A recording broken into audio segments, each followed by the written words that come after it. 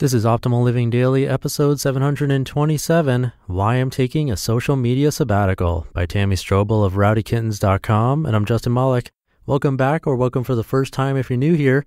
This is where I simply narrate blogs for you, sometimes books, but always with permission from the authors.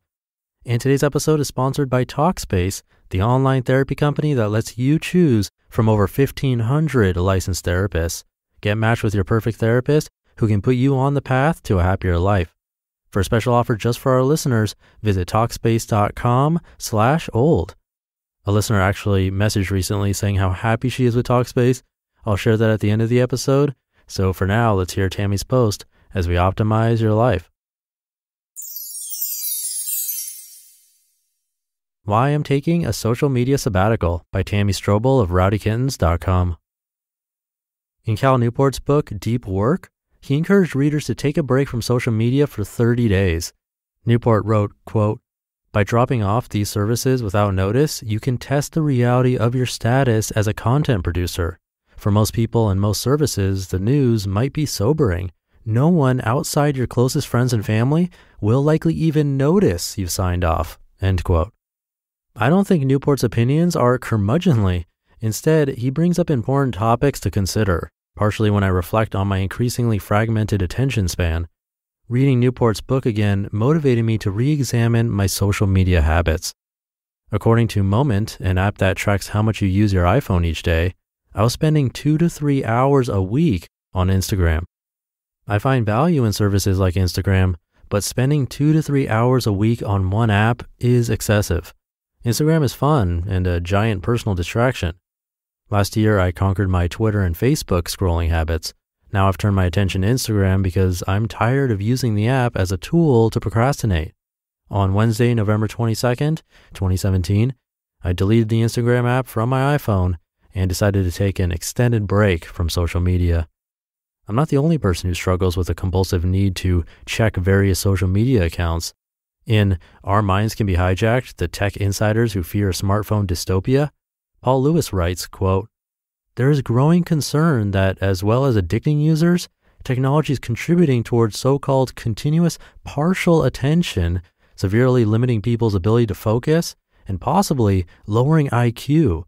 One recent study showed that the mere presence of smartphones damages cognitive capacity, even when the device is turned off." End quote.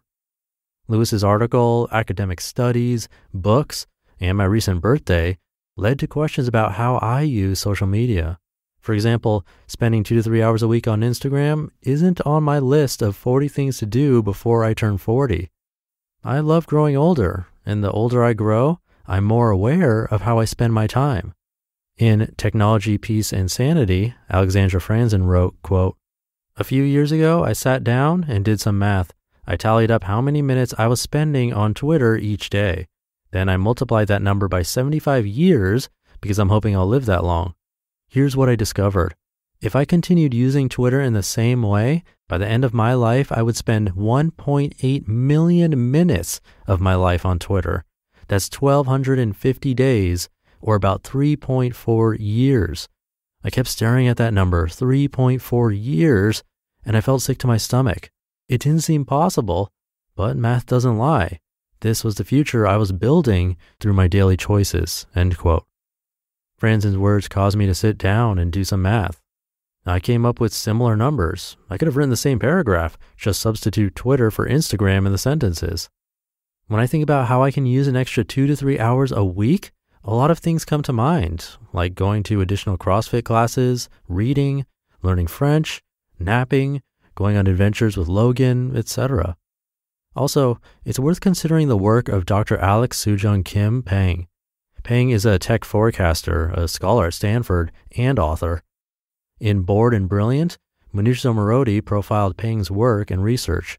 Zomorodi wrote, quote, "On the Zen tech front, Pang discovered a community of Buddhist monks and nuns who are avid social media users. They blog, tweet, update their status, and hold online meditation sessions. The mindset of these modern monks blew him away because they don't see a division between virtual and physical reality. For them, all realities are the same. Distraction doesn't come from devices or people or things, they positioned. It is an internal problem, end quote. If my tendency toward distraction and procrastination is an internal issue, then the solution lies within me too. Ping's approach to contemplative computing inspired me to take a break from social media. Until 2018, I won't be on Twitter, Facebook, or Instagram. I haven't taken an extended break from social media since I wrote my first print book, and that was in 2010. I'm curious to see how the break will impact me. I won't be totally offline because I'll be blogging regularly and sharing updates with patrons. And last but not least, I'm still taking a daily photo of my morning view, but I'm not sharing the photo on social media. I'm also pondering whether or not I want to continue my photography project.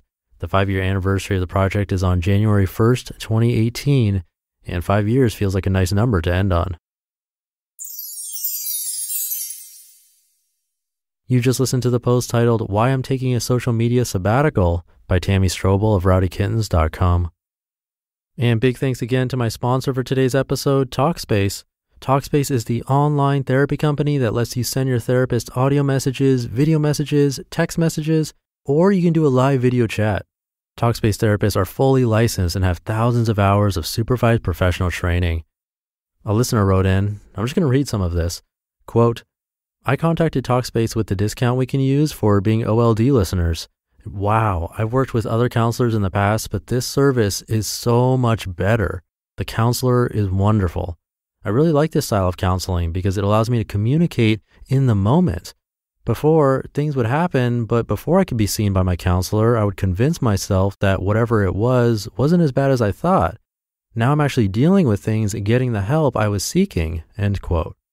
That's a true message from a listener of the show. That was so cool. And actually, I hadn't thought about that. The real-time aspect of when you're feeling a certain way, you can get in touch with someone. So yeah, that discount she mentioned is $30 off your first month by using the code OLD, or go to Talkspace.com/OLD to check it out. And now back to the post. I've definitely done some social media sabbaticals in the past. I did one back in the days of MySpace, if anyone remembers that. That lasted a long time, actually. And then after business school, I volunteered at a meditation center in the Rocky Mountains for a month, and I was offline for those 30 days, which was refreshing. I think it's worth trying, or you can try using the app she mentioned, Moment, to see how many hours you clock in for various apps. That might be for iPhone only, though. But in any case, I love life experiments like these. You always walk away learning something. I'll leave it there for today. Have a happy Thursday. Hope you have a great rest of your day, and I'll see you tomorrow where your optimal life awaits. Hey, this is Dan from the Optimal Finance Daily podcast, which is a lot like this show, except more focused on personal finance. Justin handpicks the best posts he can find from blogs and authors like Ramit Sethi, Mr. Money Mustache, and more, and I read them to you 5 days a week. So if you enjoy this podcast, come on over and subscribe to Optimal Finance Daily too. And together, we'll optimize your financial life. You've been listening to Optimal Living Daily. Be sure to hit the subscribe button to stay up to date on each new episode, and head to oldpodcast.com, that's OLDpodcast.com, for a free gift as well as more actionable tips and resources to help you maximize your potential. Thanks for joining us, and remember, your optimal life awaits.